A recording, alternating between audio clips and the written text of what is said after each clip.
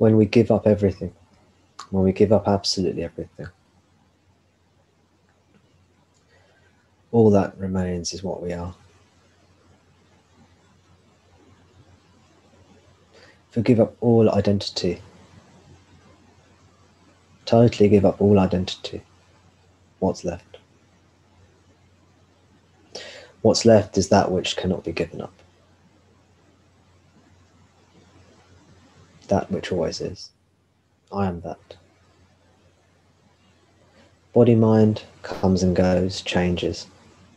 I'm not the body mind.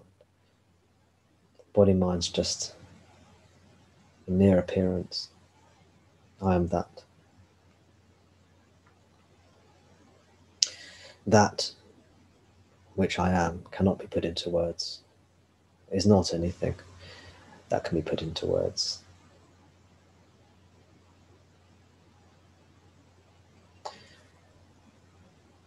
It's spirit.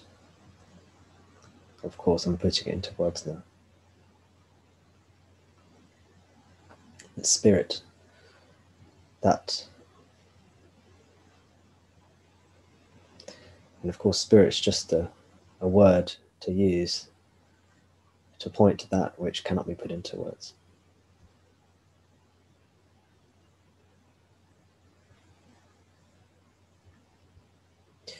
I'm that.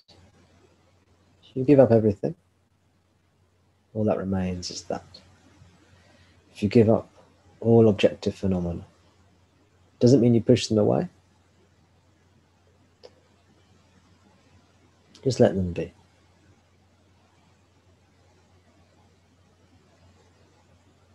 Give up body and mind.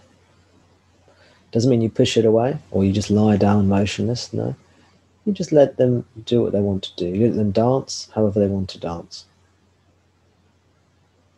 If you give up past and future,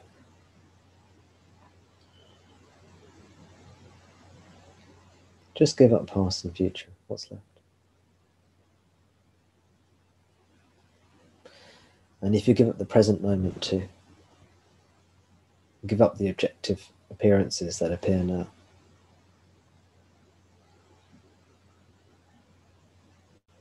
If you let go of all thoughts, so we're not really paying attention to anything at all.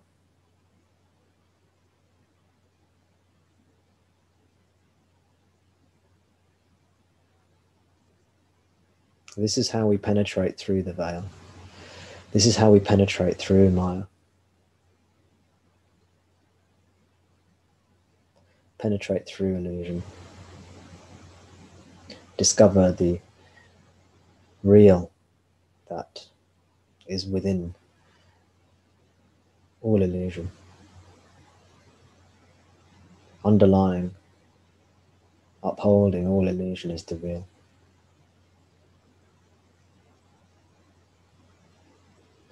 But caught in thought, we perceive time, person, place, body, mind, world. Problems, sufferings, questions, answers, teachers, teachings.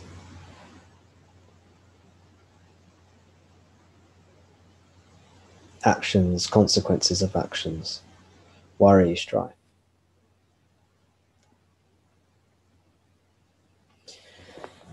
But if we let go of all this and allow love in, and through this present moment, penetrating through this present moment,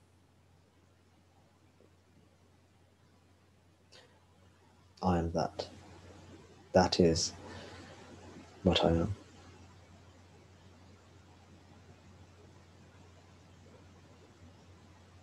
The ineffable spirit, the ineffable substance, the substanceless substance.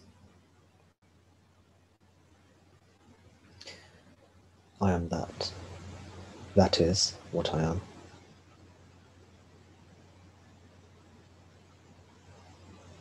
You can call it spirit, beingness, divinity, love, consciousness.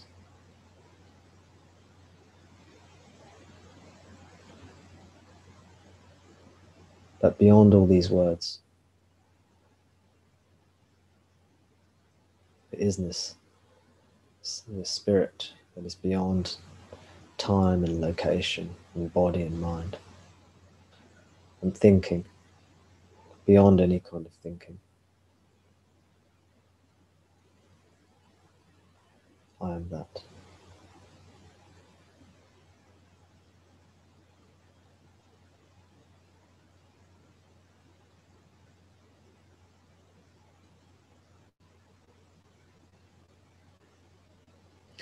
To identify with the body is suffering.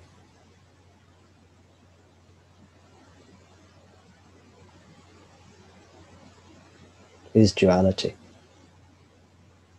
Is the original sin. Is Maya. Is ignorance.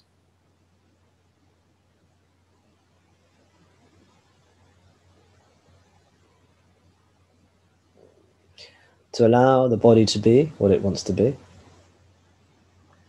and to let go of the body, meaning there is no longer any identification,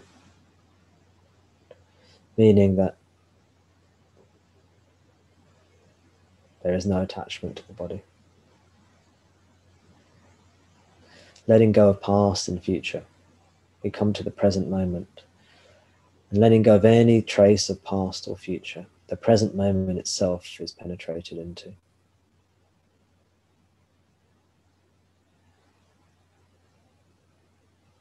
For most of us,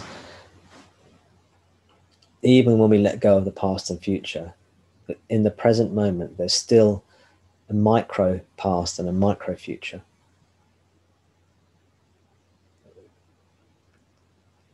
There's a small sense of, just in like a second, there's a second there's a distance, there's a duration of time. And in that duration of time of 1 second, there's a micro past and a micro future, a mini past, a mini future. And if we let go of even those micro, mini pasts, mini futures, the present moment becomes so still. We penetrate the veil of ignorance. There's no room for any thought, because all thinking occurs in time. There's a past and a future with thinking. All sentences, if you listen to someone say a sentence, you have to listen to the beginning of the sentence, the middle of the sentence, and the end of the sentence. So there's time. To even hear a thought, to listen to a sentence, to understand, to think, requires time. But when you let go of time, when you let go of the past and future, and you let go of the micro past, the mini past, and the mini future that even occurs in this present moment, then you realize even the present moment kind of disappears, or does disappear.